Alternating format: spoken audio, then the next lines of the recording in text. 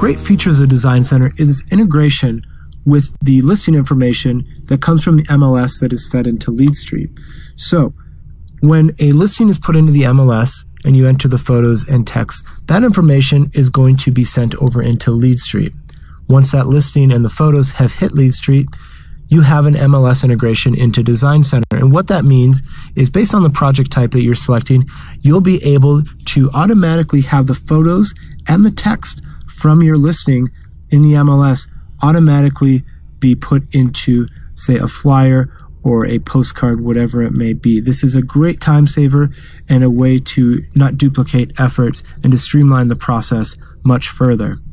So to access that integration between your listing information and the projects is very, very easy. The first place I'm going to show you is in Design Center. Towards the end of the video, I'll be able to show you how to access Design Center through Lead Street as well. So based on the project type that we're creating, we're going to have that MLS integration once we select a project type. Now keep in mind that this will not work for every different project type, such as a digital listing presentation, since obviously we don't have a listing on the MLS yet. But for something that's, say, like a flyer, where we're putting a new listing flyer out, we can absolutely capitalize on that integration. So I'm going to select flyer, and let's go ahead and, for time's sake, let's do the for sale flyer in the top left corner here. If I select that flyer and go to select this design, and we're going to name it quickly, and we're going to put it in a folder. That is something that you do have to do. Now, this is a key part of the MLS integration that many agents don't realize is there. So you can see it says this design allows listing photos and text to be imported. So it says import photos and text from which listing. So this is going to have all of my listings, and I can go ahead and choose whichever one. Let's just go ahead and select this one. And now what it's going to do is, when we go to hit save and continue, it's going to automatically put in the photos and text from the MLS. So I'll hit save and continue. Before you do that, though, you do need to acknowledge that some of the photos and text may get cut off. If you have 40 photos on the MLS, only a handful are going to show on this project type. So you're just acknowledging that some of it may get cut off. Always double check to make sure that sentences aren't getting cut off and you have the photos you want. So we're going to hit confirm, and now it's automatically putting those photos and text into the project in real time.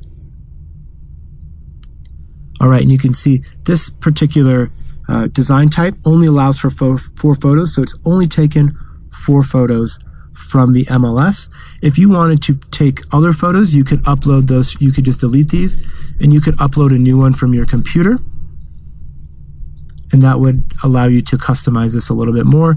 If you wanted to rearrange these, you could, of course, drag and drop. Now moving over to the text section, let me hit save and continue here. You can see the address, city, state, zip code, beds, square footage, the body copy is all coming over from the MLS automatically. This is a huge time saver. All I would encourage you to do is double check to make sure nothing got cut off. You can add any additional information or edit from here as well.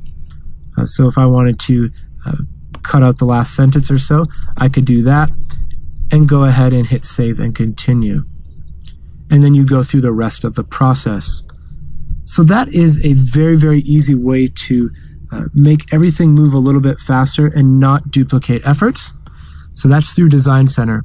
Now, if you wanted to access that same content and information, and say you happen to be in Lead Street and don't have your Design Center open, I just want to show you how to navigate to Design Center very quickly.